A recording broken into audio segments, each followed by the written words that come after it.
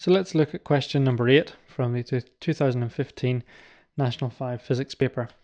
And it says that a student makes the following statements about different types of electromagnetic waves.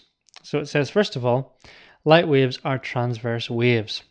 The question is, which of these statements are correct? Well, I would say light waves are transverse waves. That is correct. The only type of wave that we know about which is different, a longitudinal wave, would be something like sound. Statement 2, radio waves travel at 340 meters per second through air.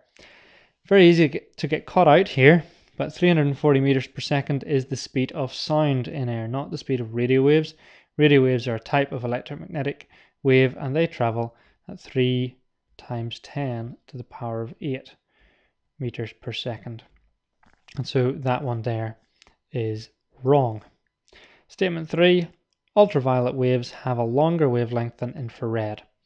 Well, we need to think carefully about this one. It's one of those ones where you could easily get wrong. So I'm just going to draw out 3 colors here of light. And we have the blue light at one end. We have the red light at the other end. And in the middle, we have green light. So this is the spectrum. I've missed out the yellows and the oranges and so on, just simplifying it a little bit. So the red is the longest wavelength, and that has a wavelength of around 600 and or maybe 650, but I'll just say 600 nanometers. The blue has a wavelength of about 400 nanometers, and the green, somewhere in the middle, at about 500 nanometers. So the question is, where does ultraviolet and infrared fit into that? Well, if you think about it carefully, looking at the names, this is the blue, the violet would be a little bit beyond that, and so ultraviolet would be over here, even beyond the violet.